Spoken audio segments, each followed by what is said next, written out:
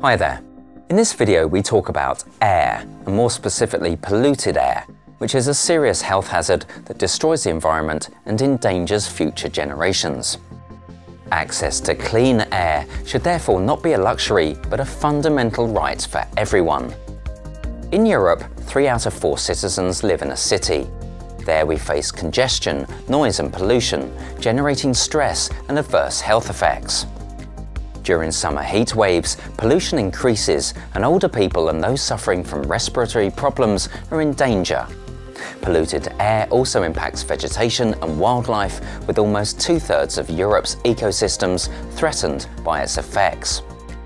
While air quality in towns and cities has deteriorated as a result of rising industrial and energy production, as well as the burning of fossil fuels and biomass, the dramatic rise in traffic on roads is one of the biggest factors for air pollution.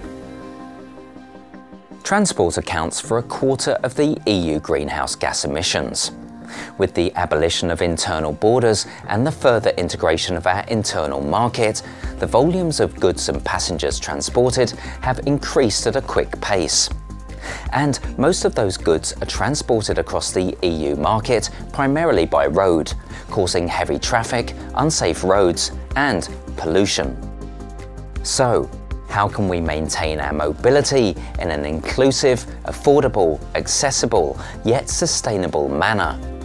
And can we at the same time improve health protection and protect the environment?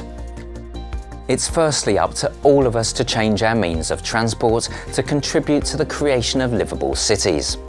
While many of us are already replacing urban car trips with alternatives such as public transport, biking, or even walking, air travel is still increasing yearly. Consuming less also means that less goods have to be transported across Europe or from other parts of the world. Opting for local products instead of using shopping options online or purchasing products that were shipped through transport modes powered by renewable energy can be great alternatives. This also is true for consuming food. Remember, the agricultural sector is one of the biggest polluters in the EU. So that's what each of us can do for a start. But to shift the entire EU to a mobility system that puts people's health before profits, we need our political leaders on the EU and national level to take action. Firstly, air quality standards are lagging behind what is recommended by experts for protecting people's health. We need legislation in line with the suggestions of the World Health Organization. With positive examples from all over the EU, we know that urban planning can be done in a way that provides for an inclusive, safe, sustainable, resilient, and prosperous space for all. We can do this by giving priority to zero and low emissions transport, limiting access of personal cars to urban centres, while increasing the space for bikes and pedestrians. But the planning must also make sure that a decrease in car use does not come with a limitation of access to rural areas for those who don't own a private car anymore.